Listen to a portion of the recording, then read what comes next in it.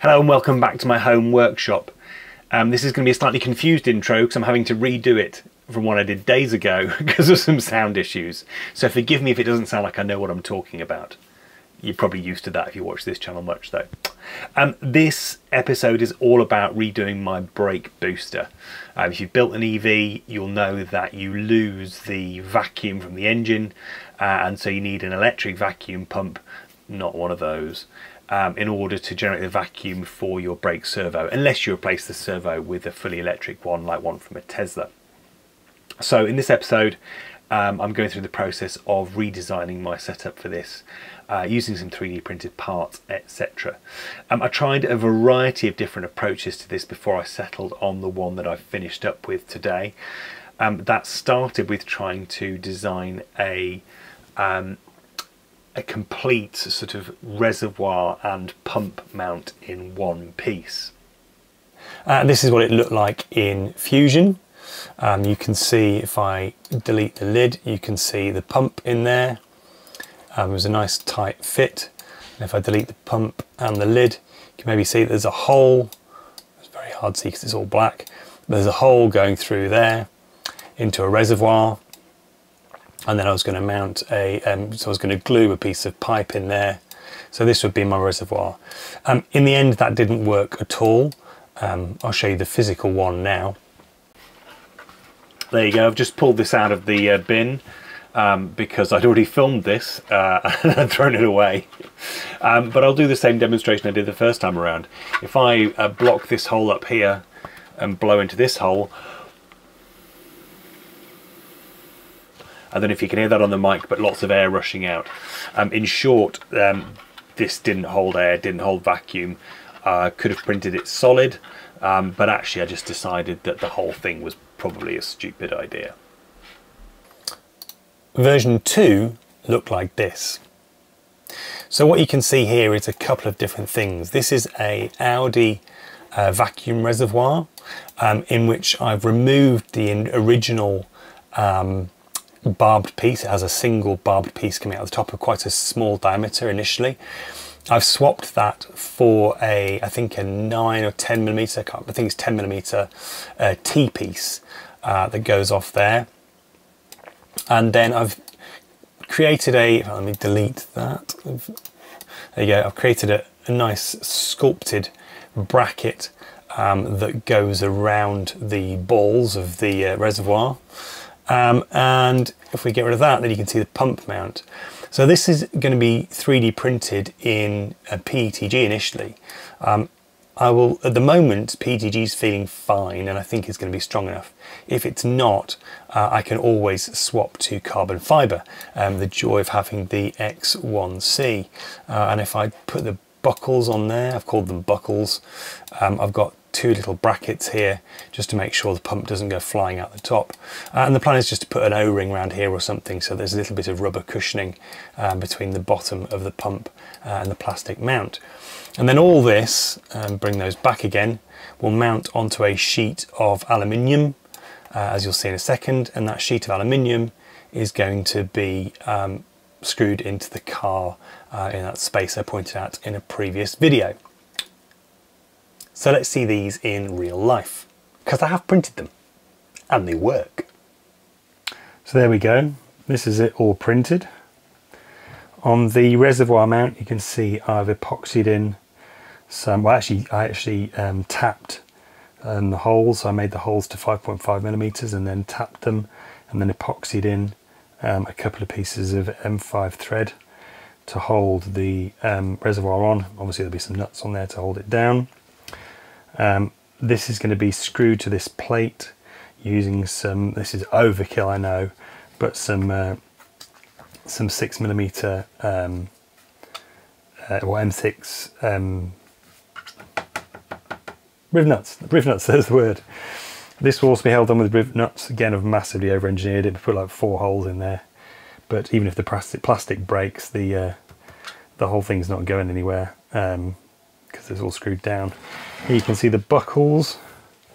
Again, just got some M5 inserts heat sunk into here, just because they don't need an awful lot of tension. Just need to hold this down over any bumps or anything like that. I've also got printed a case for the controller. This is Johannes's. Oh, it actually clips almost too well. There we go.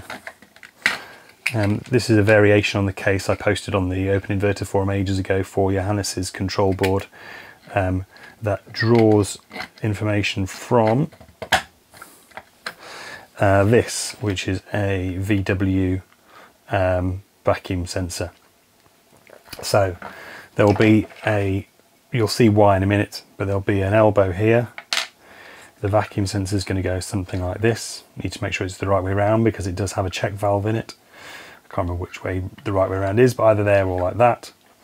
And then it'll come up around the bulkhead over here with a pipe that then runs straight into the brake booster. So this thing will also mount here. We'll need some holes drilling. I've got a horrible feeling the holes for this one aren't going to quite line up. I'm not quite sure why.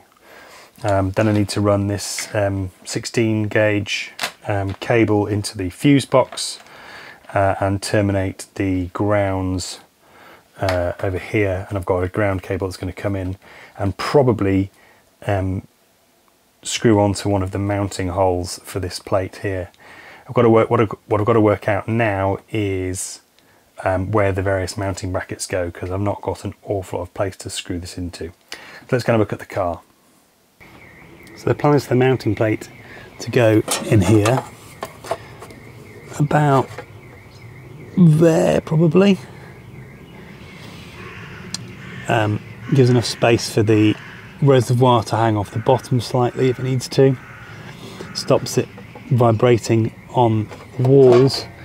Might need to bend, actually no, we don't need to bend that out of the way because that's the old clutch pipe that isn't in use anymore, so I can just chop that off if needs be.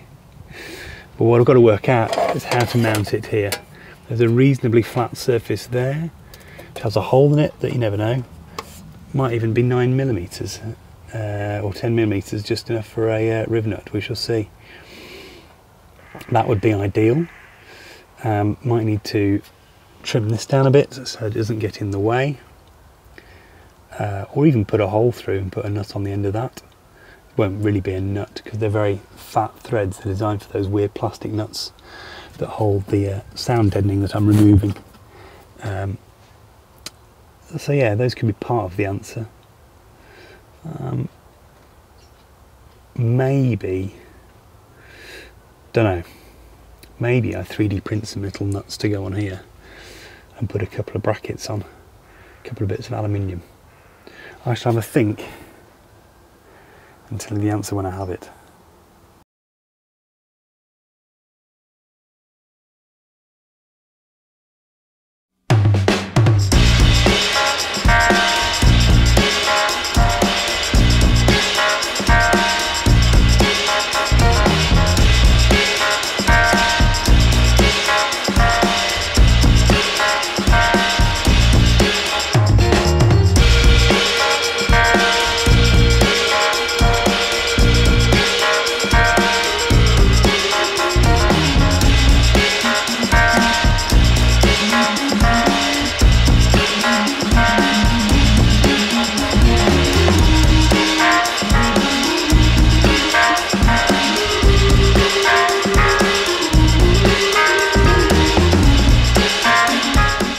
So there we go, there's my solution. You can see the print's got some sprung teeth, if you like. Sprung teeth sounds weird, but you know what I mean.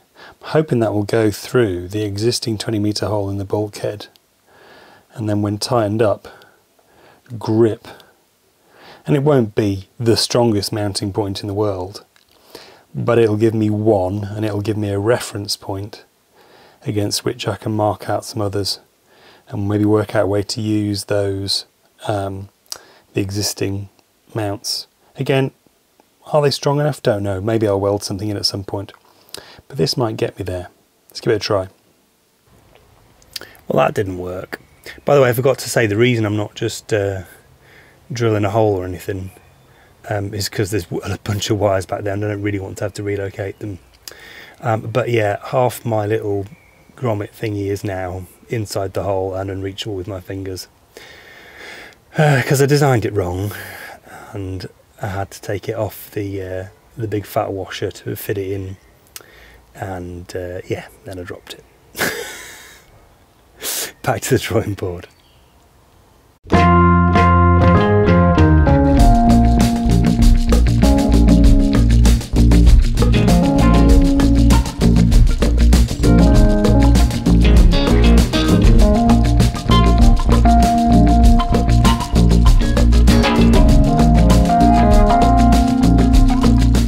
Maybe back to the drawing board.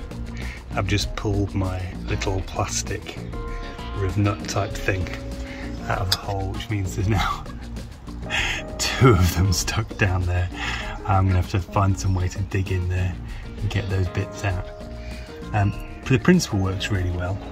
The design's close. I think I just need to print it solid and reinforce it a little bit, because it's only been one of 3 mounts. I think it'll be fine. But yeah, just while trying to fit this bracket and measure up, I just put a bit too much pressure on it and it just snapped straight off. So, redesign Mark III, but at least I've got the bolt this time, because I only had one of those left. Right, I'm in the backyard. This is my mounting plate for the brake booster. I've just made up this little tab to go onto one of the old sound deadening mounts, basically. And I'm going to try these aluminium brazing rods, see how it works. I'll let you know in a sec. Don't know that I've done a great job there. I can't see an awful lot of seam around here. I don't know how much has gone under and how much has gone on top. Got a bit too close to the map torch and actually started melting away the aluminium at one point. We'll let that cool down and we'll see if there's any sort of bond. Worst case, pull it off and use just some adhesive. Just some initial thoughts.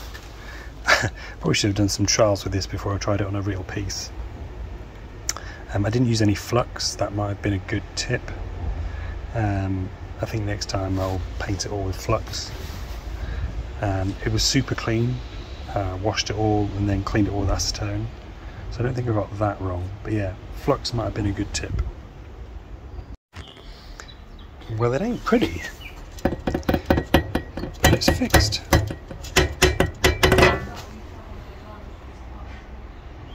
That'll do. Next bracket's going to be 3D printed. Come off the bottom here.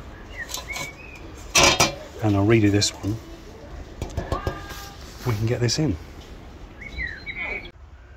Right, I'm going to wrap this video up with a little phone video.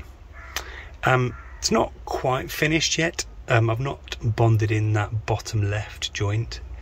And I could probably do one top left as well. But it's pretty solid. It's all wired up, apart from not actually connected it through the bulkhead into the fuse box yet. But the grounds are there, the sensors wired up. It looks pretty good, I think. I'm reasonably confident it's going to work. So yeah, it's taken a long time and there's still a couple of iterations to go. But actually, yeah, pretty happy with that.